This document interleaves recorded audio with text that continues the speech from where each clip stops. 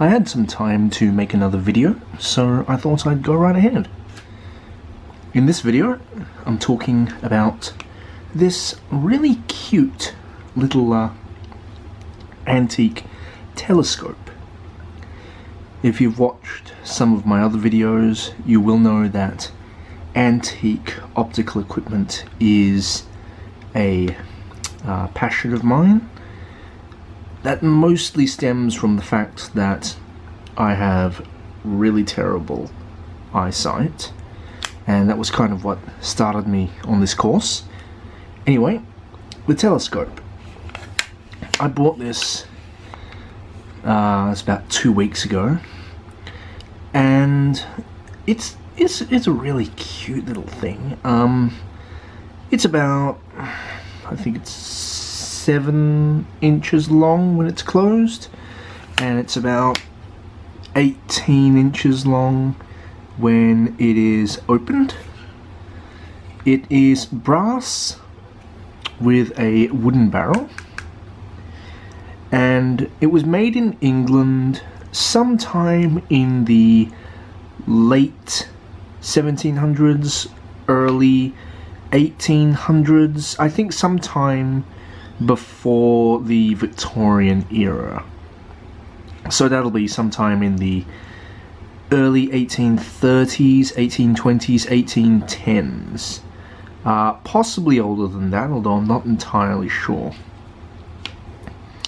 Anyway, this telescope is a 2-drawer pocket telescope, typical of the kind made during the very early 1800s, and I'm going to give you a little tour of it. Now, what distinguishes this telescope from one that is newer, so one that is, say, Victorian rather than Georgian, is how it's put together, how it's made, the various features on it. And I'll just get a typical Victorian telescope to compare it to.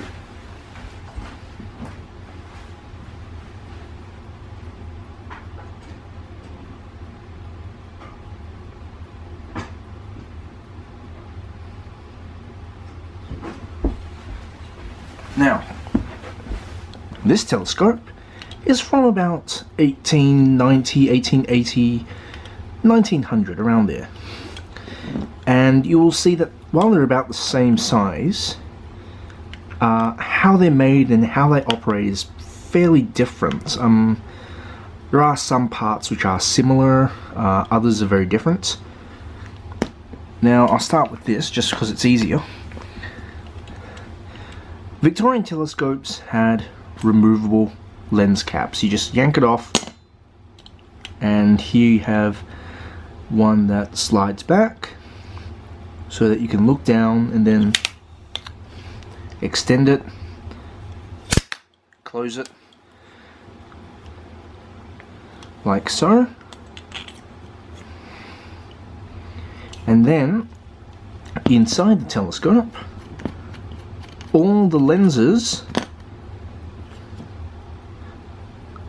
screw together. So you can unscrew them and blow out the dust, clean them, all that kind of stuff, pop it back in very easily. Same with here. You unscrew that.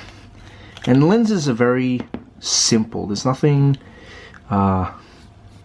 complicated about them. You just unscrew it, clean it, blow out the dust, wipe it down, put it back together.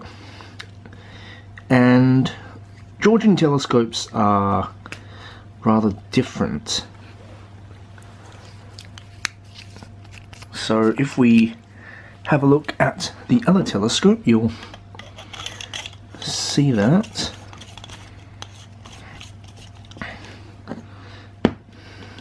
the thing I love about these telescopes is how easy they are to put together.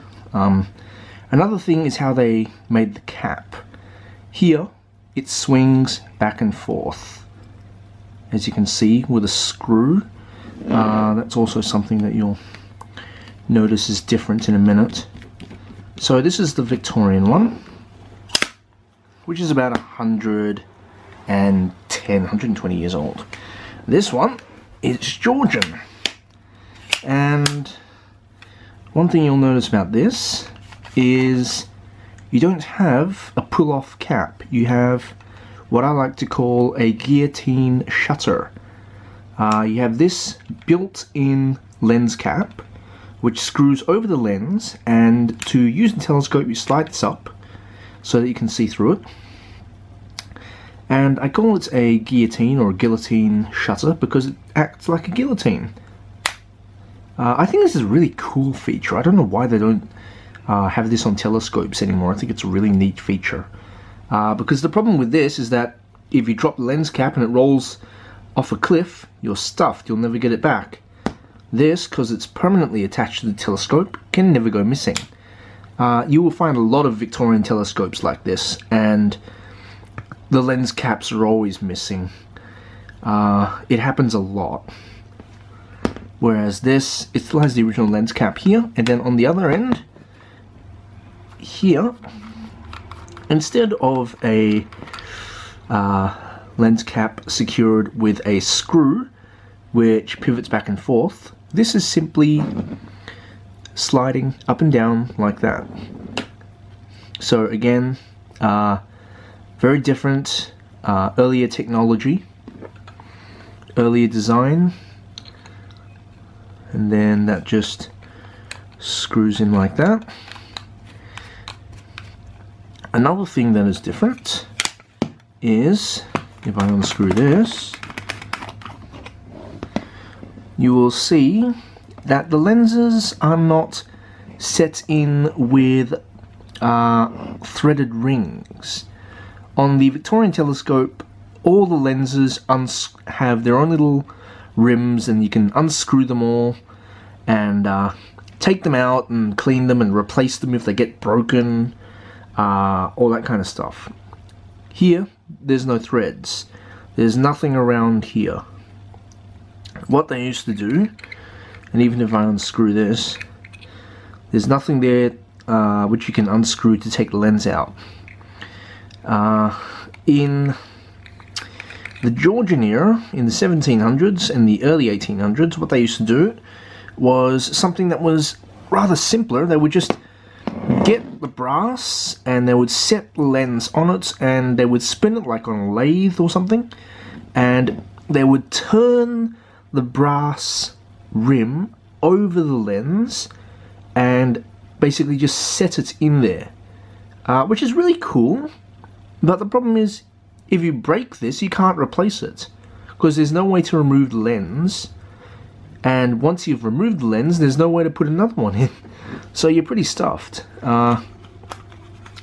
which is probably why they stopped making them like that, which is one way that you can date them. Anyway, a bit more about the telescope itself. This telescope was made in London by a company named Dixey. That is the company of C.W. Dixey, which was established in London in 1777. It's still going today. They don't make telescopes anymore, they make spectacles, which is really cool. Very famous company. They made optical instruments for Winston Churchill, they made optical instruments for Napoleon, they made spectacles, magnifying glasses, telescopes for the royal family. They made them for Ian Fleming.